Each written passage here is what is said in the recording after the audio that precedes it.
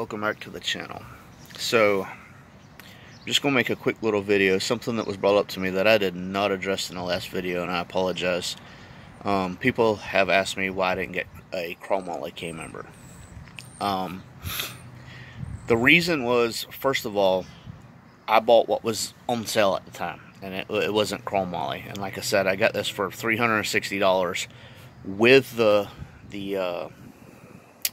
spring purchase.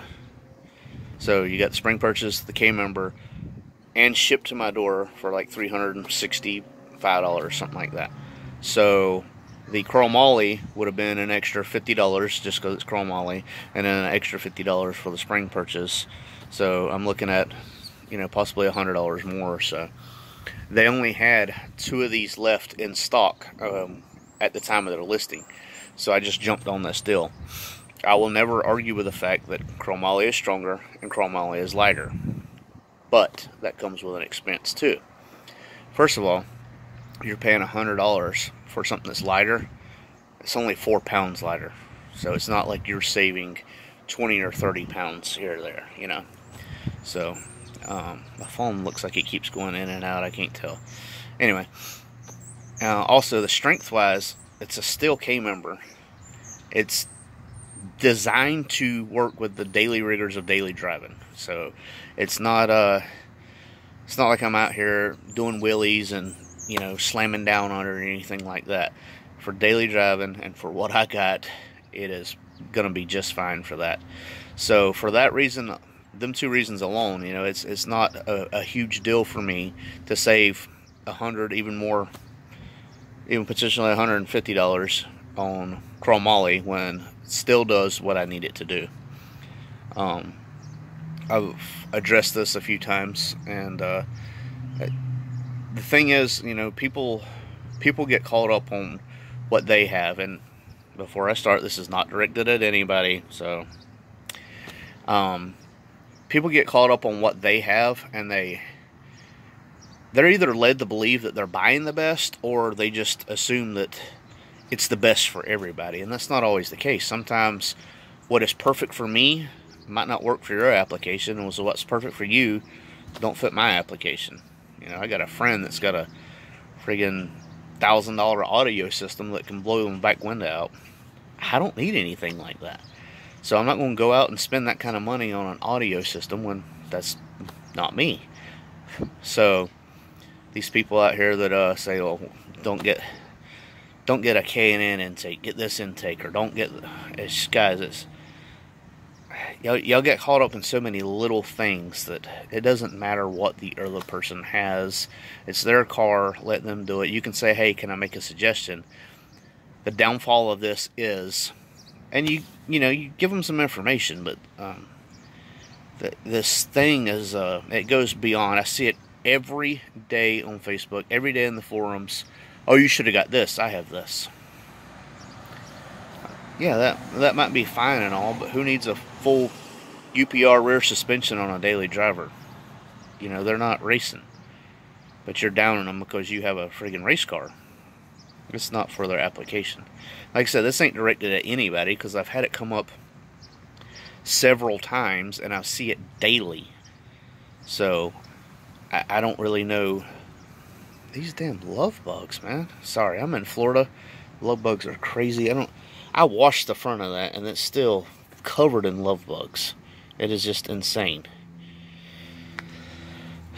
But anyway, I just wanted to address that. The reason I did go with the steel, and like I said, it's, you know, I might regret it down the road, but as of right now, it is starting to rain on me. As of right now, you know, I think it's perfect for what I need. And I did a lot of research. I didn't just dive into it. I've been doing research on it, and when that came up for sale, that's when I dove on it. But I didn't dive on it without doing research. Another thing that UPR told me is that Chromoly is harder to weld to. So if something were to happen, you couldn't get it repaired as easy. And still also bends where Chromoly is stronger, it'll actually fracture. So I don't know. There's many trade-offs for many things, but like I said, UPR built these for daily driving, and I don't think I'm going to have an issue there. I just went around the block or so. I thought the power steering was still leaking, but there's not a drop from there. Pretty sure my valve cover gasket is leaking a little, but it's leaked down to where everything else was, so it kind of just makes a mess. But I get some that has reddish tint, and I get some that don't. So the oil cooler, I got the Cobra style oil cooler that goes to the filter area. I want to do a new gasket and all that there, new valve cover gaskets, all that. Why I have it apart, so I might as well. I've already got the valve cover gaskets. I got to get that gasket, but might as well do what I can do. But I just wanted to give a quick update. Like, I'm still waiting on the brace that goes across the engine that holds it up, so I can drop the K-member without the engine falling out with it. I'm going to insert a little idle clip. I want y'all to tell me if this sounds like a normal 4.6 idle. I'm not saying it's cam, but I think it might be something vacuum related, like a little bit of a vacuum leak. It runs great. It'll still get out on you. So I don't know, but there's, you know, little burbles in the exhaust that I don't want to say it sounds cam, but it does sound like when people pull a vacuum line so the car sounds cam, it kind of sounds that way. It don't sound like the other 4.6s, and it could be just because my car has open exhaust and dump right before the axle.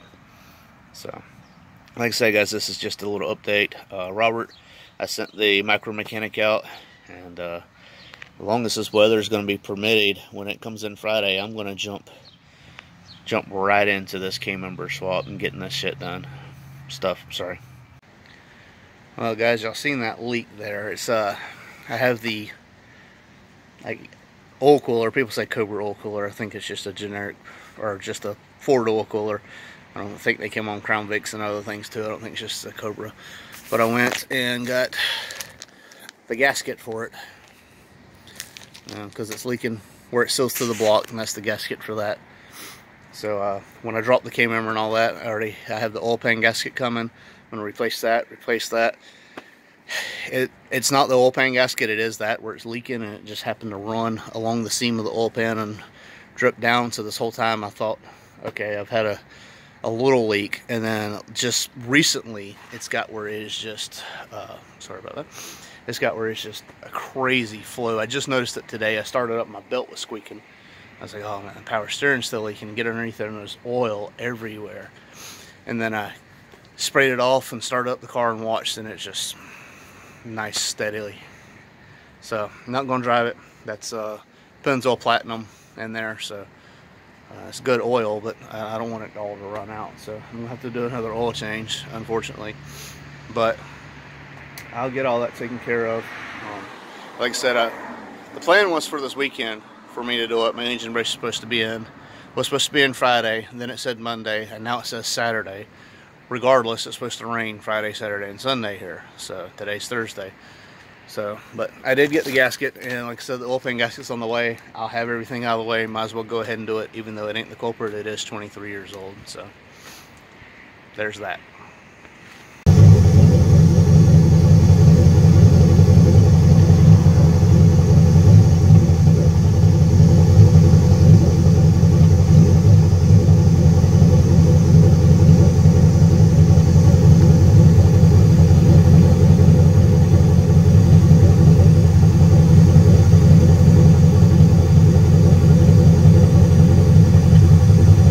Guys, I appreciate it. Sorry for saying 1,000 times, but thanks for everybody who has subscribed, and I'll catch you on the flip side. I won't turn around, I done made it this far. Look back now, that wouldn't be too smart. Shoot for the stars even when it gets hard. Put my faith in the Lord with the 60 bars. I won't turn around, I done made it this far. Look back now, that wouldn't be too smart. Shoot for the stars even when it gets hard. Put my faith in the Lord with the 60 bars. I won't turn around, I won't turn around.